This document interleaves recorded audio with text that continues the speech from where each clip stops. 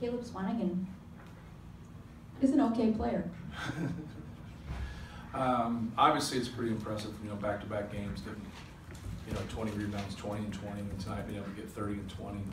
But just impressed with his effort, and also, just letting things come to him. I know he took 15 shots, but 3 of them are threes. He got the ball in the high post against the zone a couple times. Was in the low post, and so he's getting it in a variety of ways. And he's also being unselfish and passing the basketball.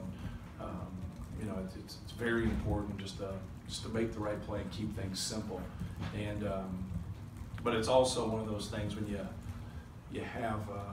have skill around you and you have size, they have to make a decision at some point, unless they just take you out of what you want to do with their overall athleticism. So if somebody doesn't do that, or they try to do it and our guards handle it, then we're in a pretty good position when you have him in the high post and Isaac in the low post, and guys that can shoot around.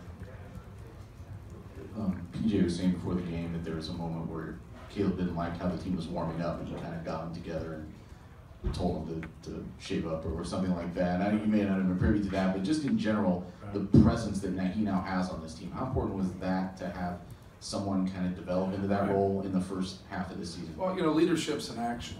Anybody can say the right things. It's important to be able to say the right things and then do them.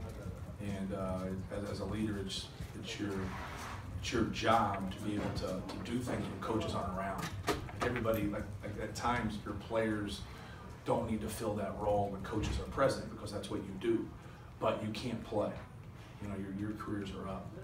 And so it's so important for those guys to be the coaches on the floor and be able to handle things when you're not around.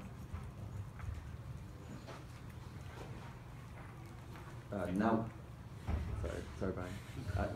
Now that the non-conference schedule has come to a close, what were you looking to get out of it, and how do you evaluate your team's performance through the non-conference? Well, I thought I think we in a couple games we handled adversity. We were able to still win games in the Georgia State, Notre Dame games. I thought those were 2 games that really kind of tested our character as a team, and our guys responded and played well. The most disappointing was the way we played in the first half of the Louisville game. I just didn't think we had our main guys were very productive, and against a team as good as Louisville, one of the top 5-10 teams in the country, we have to be able to come out. If you miss shots, you miss shots. But we turned the basketball over. We missed point blank layups. We didn't play very well. So that was probably the most disappointing. But hopefully we can learn from that, and then when you get an opportunity to play somebody like that, down the road, you play a lot better. I think we're a better defensive team than we were 5 to 6 weeks ago. There's no question about that. I don't think we're a great defensive team, though. I'll get carried away with that. But I do think if you look at our numbers, we've been very consistent. It'll be interesting to see as we play in conference play if I feel that way after, say 19 games in conference play. Because sometimes your numbers get inflated by the competition that you play. And sometimes your rebounding numbers get inflated also. So when you pull out, say the 2 games at Cancun, Louisville, Villanova, Notre Dame, maybe one other. Off the top of my head, I don't have a name, but what's your stats then? Or do you have a good defensive efficiency? Do you have a good offensive efficiency? Are you a good rebounding team? So I think that really lets you know where you are, and you play a lot of true road games. And so, it's a lot of people are good. You play on neutral courts, you play at home, you play 1 road game like we have. Now when you play 3, 4, 5 road games, where are you? Because the team that's going to win this league, or the teams that are going to compete to win this league, you're going to have to be, hold serve at home and be able to win some road games and put yourself in that kind of position. So I like our improvement. I like the fact that we haven't turned the ball over much in the last 3 games. I think that's a great sign. And just continue to get better. Just continue to improve every single game. And you're making mistakes when you win, and you have to keep that perspective. Just like you do some good things, when you lose at times. You got to keep that in perspective. I think it's important when you win basketball games, especially when you win home games, that you got to still fix your problems.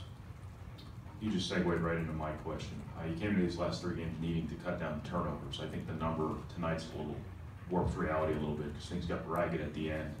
But just what's gone right the last couple games where you've been able to get that number down? I don't think we're doing anything differently besides concentration, and just, you know, we're not turning the ball over one way. We're not having 16 turnovers and 12 of them are bad passes. You know, it's a little bit of everything. It's kind of a grab bag. So for us, I just think it's overall concentration and just being a little bit more fundamentally sound and taking care of the basketball.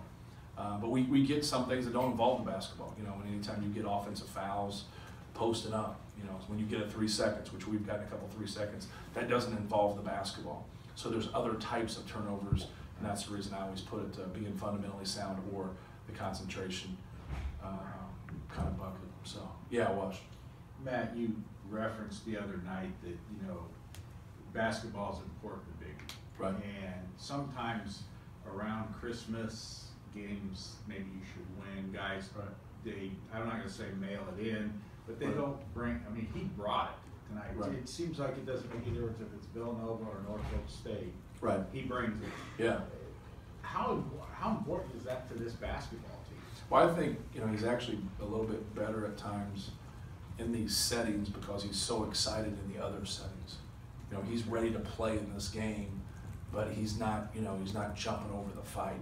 Whereas sometimes I think in Louisville or Villanova or Notre Dame or going to Madison Square Garden, he gets a kick out of that. He wants to go, he wants to play, and then he has 2 to 3 turnovers before the first media timeout. And so he's really excited, and he understands the moment, and he wants to play well. It means something to him. And so I think sometimes in those settings, going on the road in the Big Ten, kind of calming himself down a little bit would probably help more, just from my point of view. But it's like I said last time, it's a breath of fresh air. I mean, I say it in recruiting a lot. If you don't like basketball, then don't come play here at Purdue, because I like basketball. It's my passion. I like talking about it. I like being around it. It should be your craft, and it's become his craft. You feel good about when he takes open shots. You feel good about when he goes to the free throw line. The ball's in his hand, you're confident. And, he instills that in all of us. Or guys don't instill that in you. Like when someone gets the basketball on the court as a fan or somebody who covers the sport or a coach, they instill, like players think coaches instill confidence in them, and it's not that way. Players instill confidence in coaches, just like players instill confidence in you guys because you watch them. And you're like, oh man, you get nervous when a situation comes up because they've made you nervous. Or you feel good when a situation comes up because they've made you feel that way. That's the game of basketball. He has grown on a lot of people, not just in this community, but just Purdue fans, because they know they're getting a big time effort.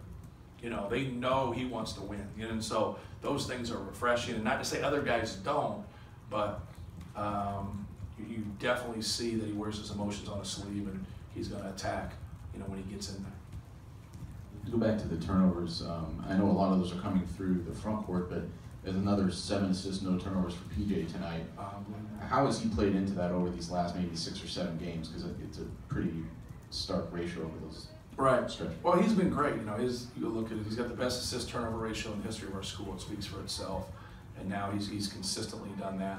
He's been more aggressive shooting the basketball, and that's what we want. We want him to be more aggressive. I thought tonight all 5 out of 6 of his shots were good. The one shot was a bad shot. But he hit a couple big threes in the Notre Dame game. We want him to be aggressive. We want him to look for a shot, drive the basketball, and still take care of it. And that's what you want from your point guard. He's a steady hand, and he gets us where we need to go in offense. But he also needs to hit that three. And anytime you can get as many guys as you can that can take good threes and make them like we have, you want to encourage that. You mentioned the defensive progress before. Can you just speak to Dakota's improvement and just what that's meant to the team? He's spearheaded it. There's no doubt he's at the top of that pile. He's been very good. And if you look at the guys he's guarded, tonight, he guarded Wade for the most of the time, and he came in averaging close to 20. He got 13 on 13 shots, but he turned it over 6 times. Covington the other night, he did a very good job on him. He did a good job on Bastoria. He had 3 in that game. So he's made the most improvements as a defensive player. There's no doubt about that. But it's the attention to detail, concentrating on your job, doing what you're supposed to be doing. He's always going to probably struggle a little bit out in space for his ultimate quickness. But you know, he does everything that you ask him to do, and he pays attention, and he watches film, and he's gotten pretty good. All right, thanks. Thank you. Thanks, Matt.